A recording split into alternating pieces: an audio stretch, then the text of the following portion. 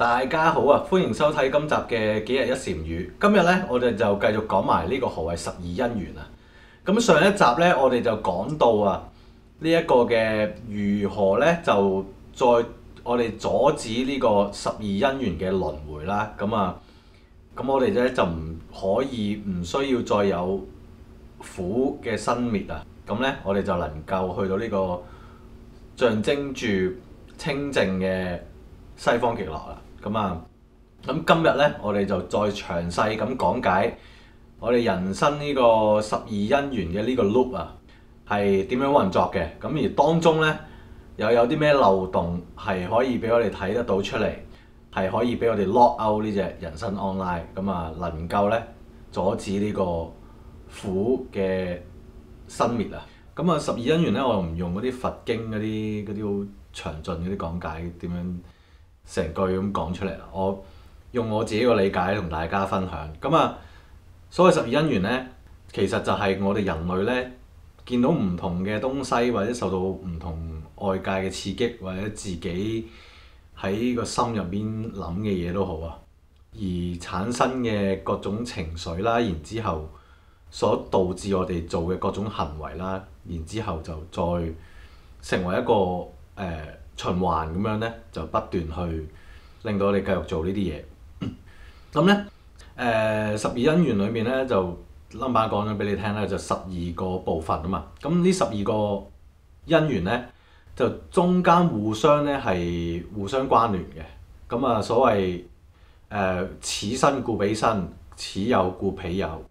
全部咧都唔係獨立存在嘅，佢哋唔係大家都有相互關係，簡單啲講。咁所以咧要脫離呢個輪迴或者所謂離苦得樂咧，只需要咧喺入邊咧揾其中一啲可以令到人類係有能力咧係將佢熄滅嘅部分嘅因緣嘅部分咧，咁我哋就可以唔再有苦嘅生滅啦，即係唔需要再有任何開心唔開心負面嘅情緒產生啦。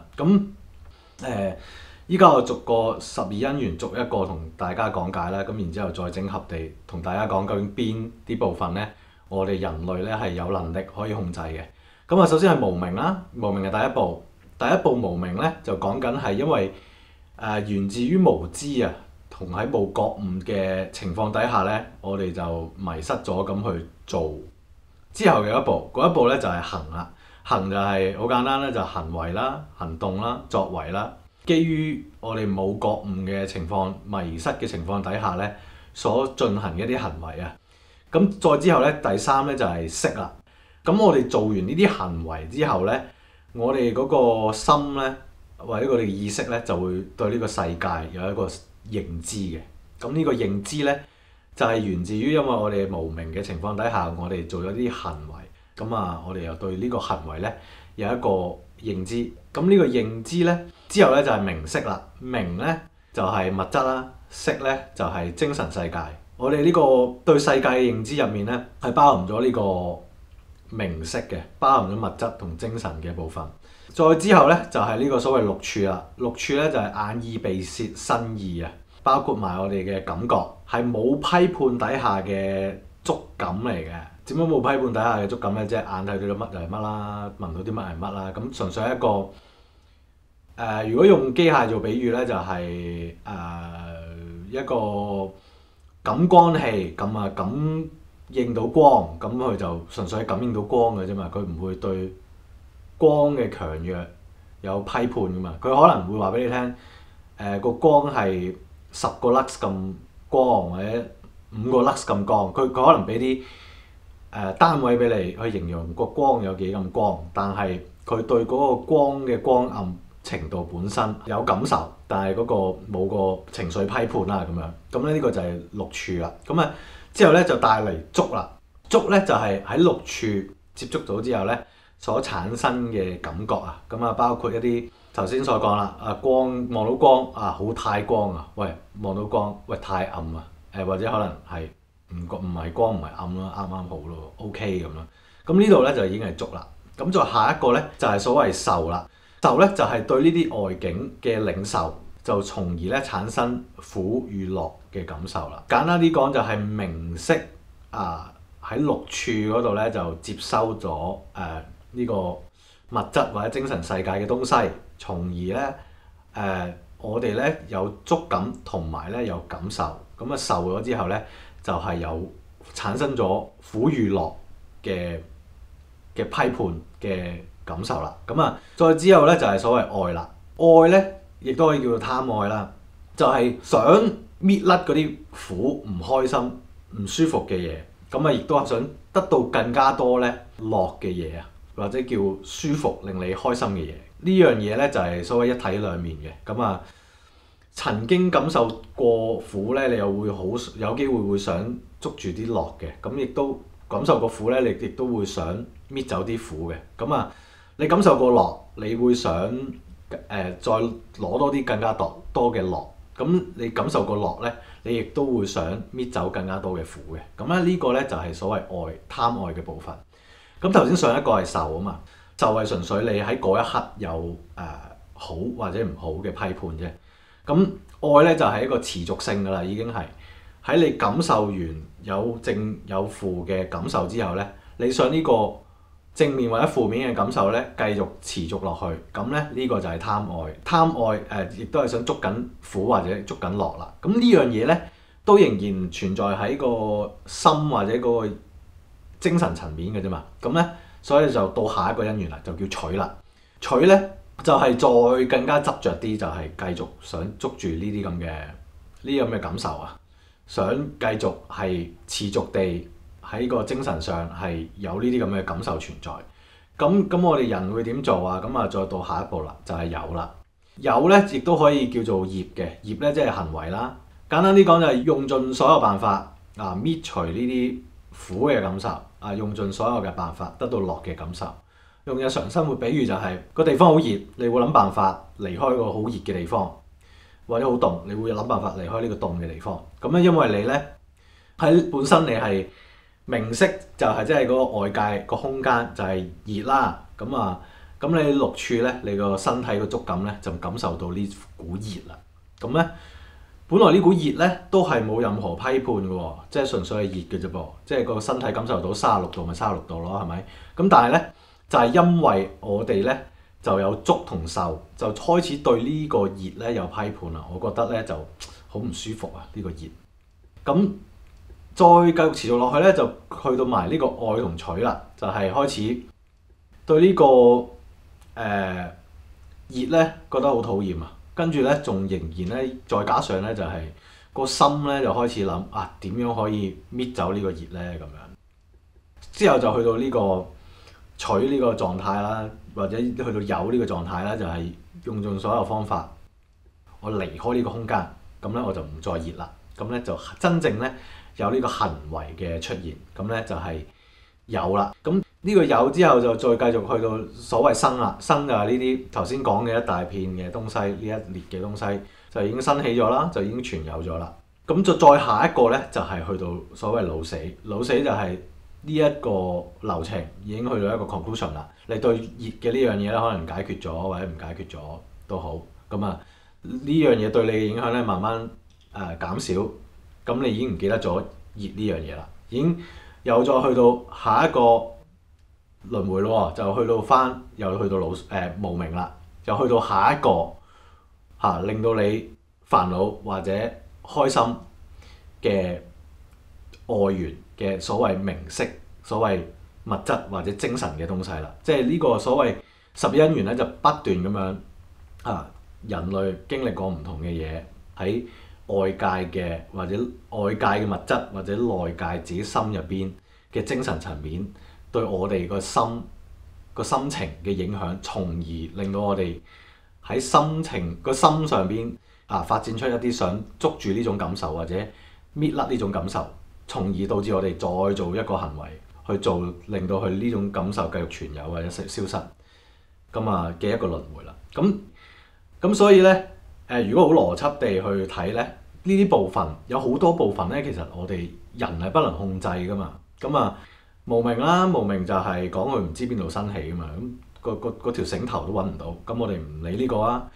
所謂或者叫去到名色去到六處呢啲，咁我哋人生出嚟就係咁噶啦。咁我哋物理世界個限制就係外邊啲嘢就係咁，物質就係咁。咁我哋嘅心嗰個心識就係咁，我哋控制唔到噶嘛。咁觸感我哋天生有眼耳鼻舌身意，咁就能夠感受到啲嘢噶啦。咁我哋係冇辦法去左右改變佢噶嘛。咁去到受啦，咁去到觸或者受啦，咁我哋見到某啲嘢，咁嗰第一刻生起一啲討厭或者喜歡，咁呢個係當然我哋有機會可以介入啦，就係所謂係由戒開始或者可能係所謂我哋係要有正思正見啦，咁就係有嗰啲嘢生起咧冇所謂嘅，有佢生起咁，但係唔好捉緊佢咯，咁等佢去消失慢慢。咁所謂禪宗成日講止觀，咁呢個係止就係即係望到嗰樣嘢又係點樣，而佢有感受生起咧，你就由佢生起，生起完之後咧就唔好捉緊佢。咁其實禪宗咧都講緊，其實呢個觸受嘅呢種生起咧，其實你都唔係好真係好改變到嘅，你純粹係唔好捉緊佢啫。咁所謂捉緊佢咧，就去到邊個步驟？捉緊佢就係去到愛或者貪愛嘅呢個步驟啊！就係你想呢種苦嘅感受消失，或者呢種樂嘅感受持續落去，呢個係我哋人自己主觀意識想捉實佢嘅情況嚟嘅。咁只要所謂有正思正念咧，咁你就可以搣甩到呢一種愛啦，所謂貪愛啦，即係捉緊呢一種開心或者搣走呢種唔開心嘅感受。因為佛法成日講啊嘛，世事係無常噶嘛，無常先係常態嘛。咁做人生老病死亦都係必經嘅。咁如果你想搣甩啲唔開心苦嘅嘢，即係本身應該咁講，生老病死本身佢係自然嘅規律嚟嘅，即係冇批判嘅，係一個定理嚟嘅。咁但係因為我哋人嘅主觀意識投射咗落去，就會對生老病死有一種感受，正面嘅負面都好，貪愛地去反對或者逆向地想呢一種感受唔存在咧，就成為呢個貪愛啦。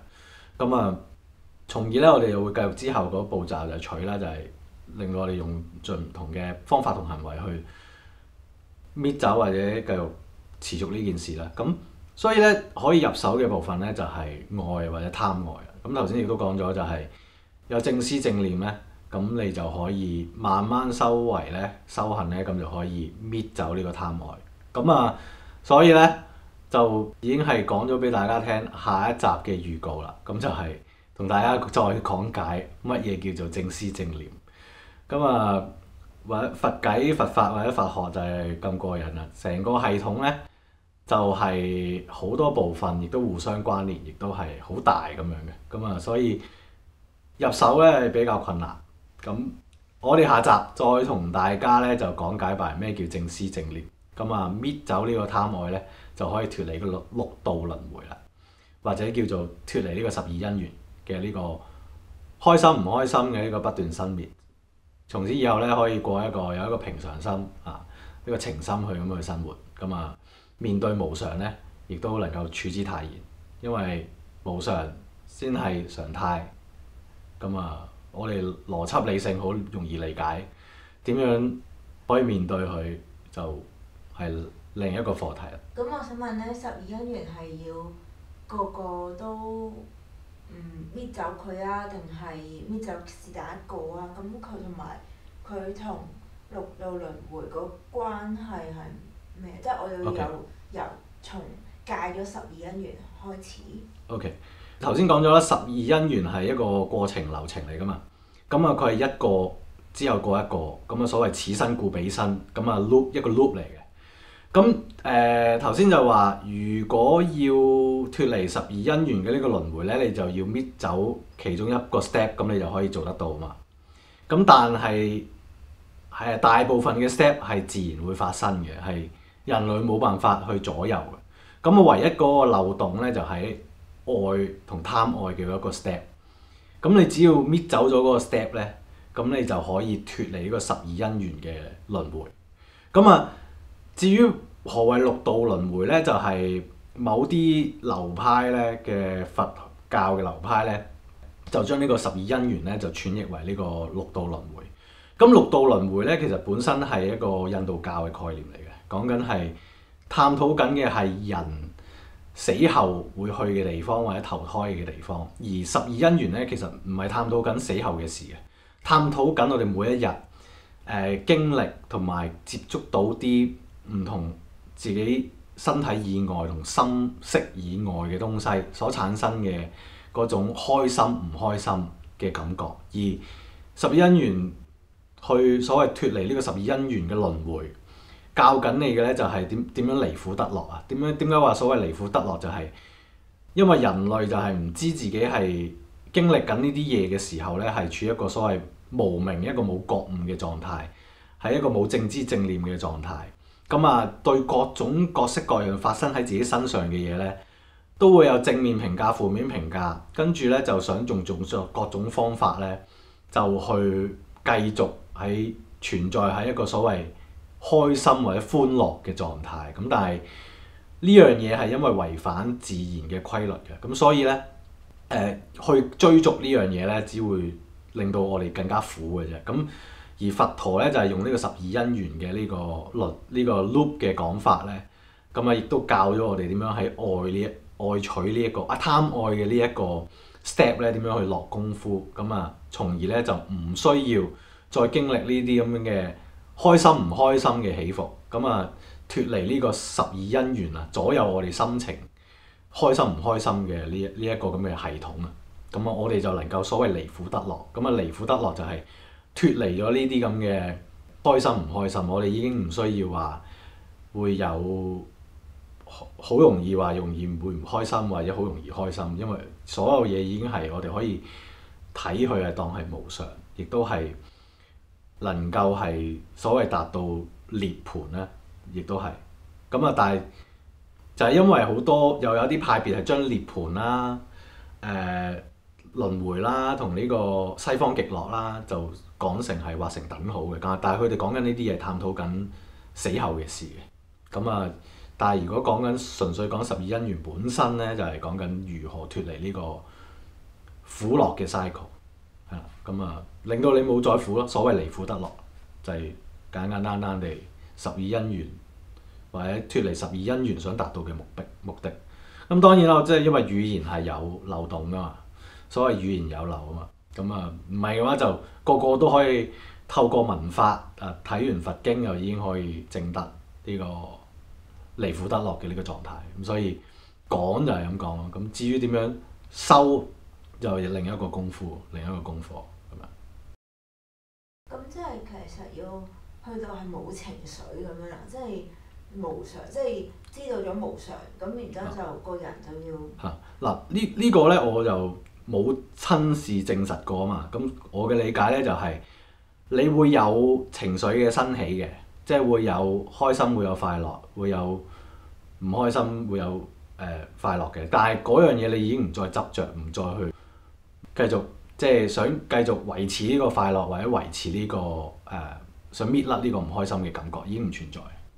佢係純粹新呢種感覺出現，咁你認清咗佢，你見到佢，觀察咗佢，咁你因為你啲意念好得意嘅，你唔俾能量佢咧，佢就會消失㗎。咁你唔俾能量俾呢啲哇好討厭好熱啊，或者哇我好中意好暖啊咁樣，冇呢種咁嘅能量俾佢咧，佢呢種感覺就會消失。咁所謂離苦得樂應該係咁樣嘅狀態，我諗就係，但係我未親自證得過，所以我都講唔到出嚟。